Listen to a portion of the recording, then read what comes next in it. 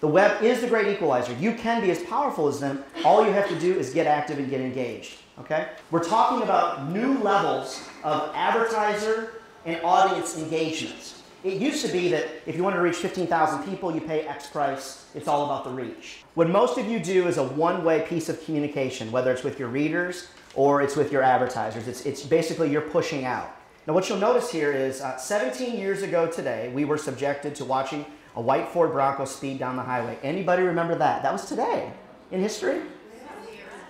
Wow. Wait, I saw a couple of you that are like 22 going, what? Talking about? So what's happening is you'll notice that they've shared information and they're creating a dialogue. So they're looking for comments and then they're kicking comments back. Why is this important from an editorial perspective? It does give you a very good understanding of topics that your readership base is going to engage with you on. It's just not that hard. Building a Facebook page that's successful is a lot more about you just being more engaged. Do you need to be engaged every hour? No. But if you're not engaged at least once a week, you're really doing your readers and your fans a disservice.